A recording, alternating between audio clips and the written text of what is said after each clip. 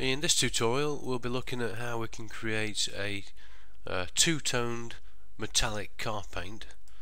So you've got the little metallic flecks, and also the colour of the car will change dependent on the angle that you look at it. So for example, if you look at the faces of the car straight on, they'll be green, and as you move the camera, as the angle changes, then the colour will also change. So you can see there we've got the green on the facing faces, and then it slowly changes to a sort of a orange, red and a purple colour the narrower the angle gets. Okay, so I'll start from a blank car paint like that. Okay, and what we'll do is initially delete that. The first thing to do, we'll make the metallic flecks. So if we throw down a noise, so Shift A, S to search, and then noise texture. And to make things a bit easier, I'd recommend that you go into preferences, and then in the add-on section type node in the top search bar, and then enable the node wrangler add-on by just putting a check in the checkbox there. So once you've done that, click on the noise texture and then press Ctrl and T, and that will automatically create a mapping node and a texture coordinate node as well. Okay, so if we plug this into a so Shift A, S to search, and then mix RGB, make the top colour black,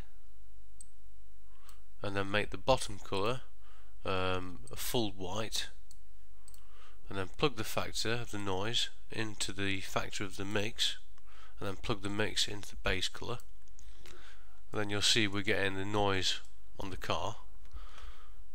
So I would change this to object type for the mapping.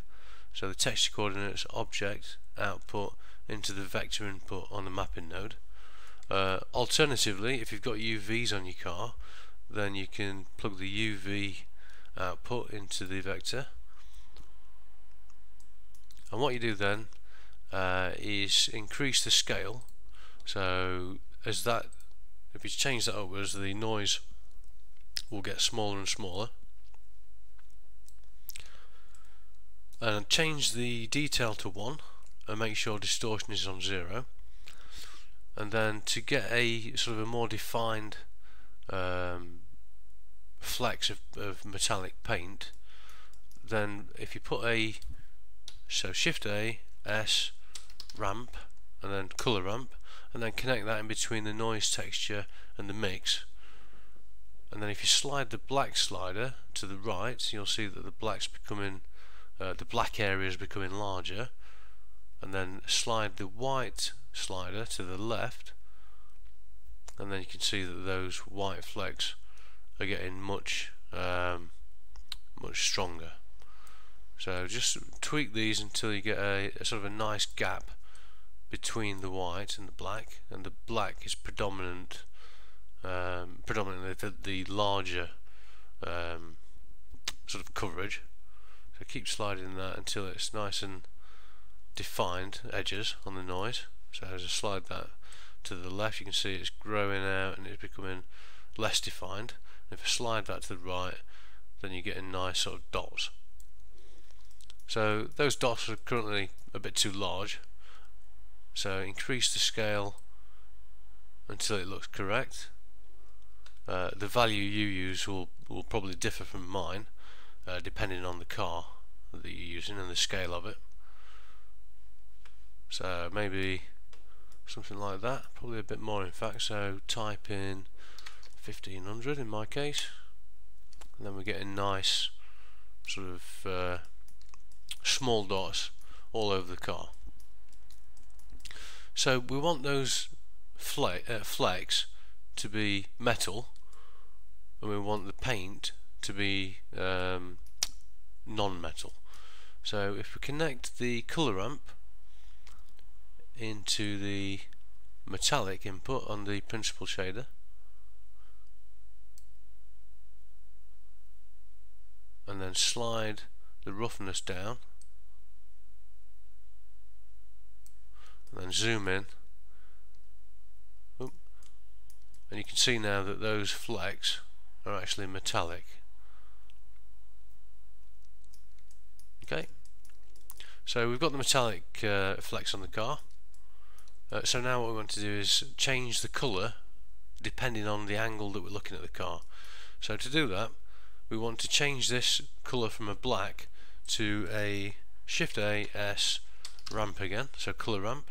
Press enter, and then connect the colour of the colour ramp into the top input on the mix node, the mix RGB node.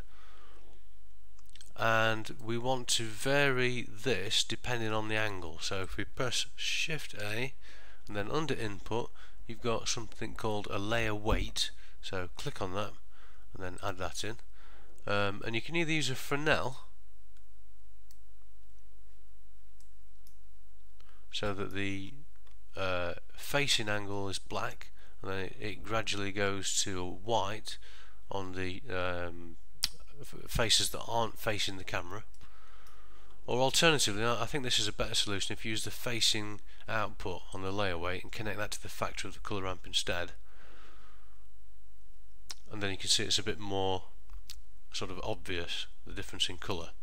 So we'll change the colour by clicking anywhere near the left slider and then clicking in the colour area, and then just increase that and choose maybe a green.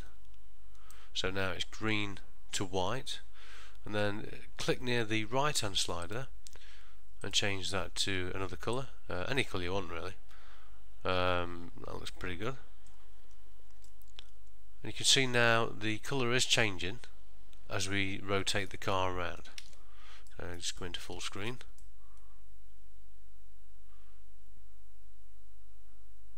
Okay. You probably want to add more than one colour though, so there's a number of options. The first option is to change RGB to either HSV, so that's hue, saturation and value, or HSL, hue, saturation and level. So I'll choose HSL. Okay, and it's a bit too oversaturated I think, so just throw down a Shift A, S, and then a SAT, and then you've got a hue saturation node, and put that in between the colour ramp output and the colour input on the mix shader, and then we can tweak the colour further. So we can turn the saturation down like that, or we can turn it up like that. I'll probably put it to 1 for now. To make it more realistic, what I would do is turn the value down to something like 0.2 or even 0.1. And the lower you go with the colour, the more obvious the metallic flecks are, because it's darker surrounding that. So you can change it from near to far, and that will give you a different result. And if you maybe change it from that to clockwise, and then whichever two colours you choose on the colour wheel, so that's green for example, so that is set to clockwise, so it will go clockwise on the colour wheel between the two colours. So you've got green, and then with the second colour we've chosen is a purple, sort of this sort of colour, so it will go this way around. So you'll get green, it'll be the colour that's facing the camera, and then it will slowly go round until it gets to the second colour like that. You can move the slider, say you want the green to go further back, you can move that left hand slider until you're happy with that, and then you can do the same for the right hand slider, so you get the purple to come further forward like that, and then maybe darken that a bit more, perhaps maybe 0.05, and again that makes it a bit more realistic. Alternatively, what you can do is, instead of doing it automatically, change that back to RGB, and then move that slider back to the left, move that one to the right, click on the first slider and then click the plus button, and that will add a new slider in on the RGB node, and then you can choose whichever colour you want to be sort of in between the two colours. So I'll change this to maybe a blue, and then it's going to go from green to blue to purple. So as I come around like that, you'll notice this side's becoming purple, or maybe a pink, and just here where it's making the transition and there, it's more of a blue. So it's going green, blue, and then a pinky purple colour there. And you can add as many colours as you want. So maybe if I click on this left one again and click plus, it puts another one in, and I could change that to maybe